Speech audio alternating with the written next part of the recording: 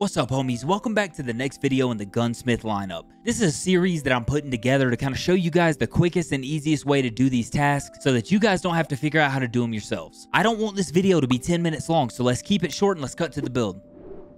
Now, for a little task overview, Gunsmith Part 2, it's one of the easier Gunsmith tasks, and it's also the second one in the lineup. Your objectives are modify an AKS-74U to comply with these specifications. Now, the specifications are going to be a Zenit B11 handguard, a 60-round extended magazine, it needs to be less than 6 slots, ergonomics higher than 58, needs less than 550 recoil, and more than 100 sighting range. You can pretty much ignore the 6-slot thing and the sighting range because this gun's small, and also most every gun in Tarkov has over a 100 sighting range. Now, there's 3 main ways at early levels that you're going to be able to get this gun. One of the ways is Prapor level 1 after you've completed the task Debut. Once you've completed Debut, you can buy this gun for 25,000 rubles. If you have not completed Debut yet, you can buy this from Mechanic level 1, but it's going to be the stripped version. And what I mean by that is the gun is literally naked. You have to build every part back onto the gun, meaning you're going to spend more money doing it just to get it to be able to turn in. And your third option, which is one of my favorites, is just find it on a scav run. These early gunsmith tasks are with very common guns. You can find them all the time on scavs. And usually you can just repair the durability and you can build it up the same way and turn it in the same way as everybody else who's paying more for it. Now, once you've got your gun, you need to focus on the build. For this build, we're going to go with a B11 handguard because it calls for the B11 handguard. This is the only one you can put on the build. If you put any other handguard, you won't be able to turn it in. So let's go with the Zenit B11 handguard right here.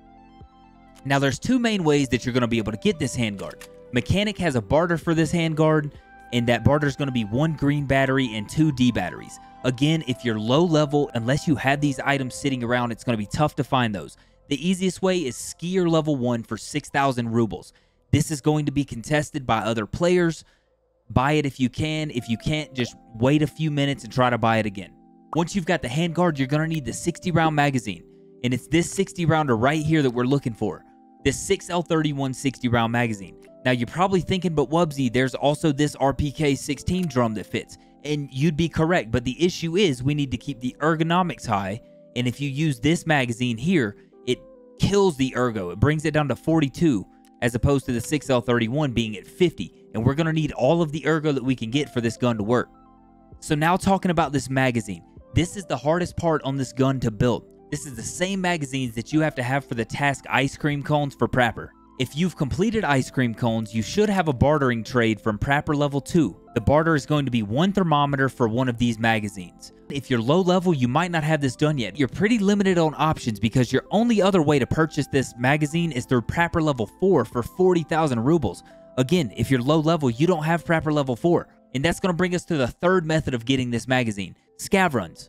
This is a very common magazine found on raiders, and you can find a lot of dead raiders with AK-74Us in the reserve bunker. Just hit a scav run, go to reserve, go down to the bunker, loot dead bodies, don't get in any fights, just loot whatever's there. If they have the magazines, get out with it. If they don't, reset and come back in. Now, if you look over here at our info panel, we're still not at that 58 ergo.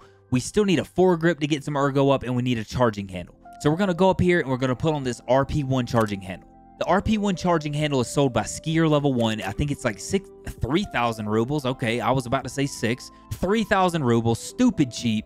Put that on the gun and you'll get a little bit of ergo boost. Now we're up to 51. We need a few more. We're going to put on this KAC vertical foregrip. Let me give you guys the big view of this so that you can see it. And you can buy this from Peacekeeper level 1 for only 31 US dollars.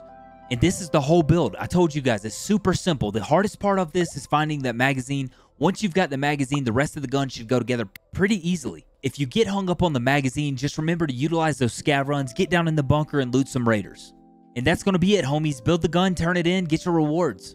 If you like videos like this and you want to catch more of the Gunsmith videos, leave a like, subscribe. If there's something I didn't cover in this video and you want me to cover it a little more in depth, or if there's something you think I need to do differently, leave a comment. I'll start recording and be back in a few days with Gunsmith Part 3. But until then, I'll catch you guys in the next video. Peace out, homies. If you like videos like this and you want to keep up,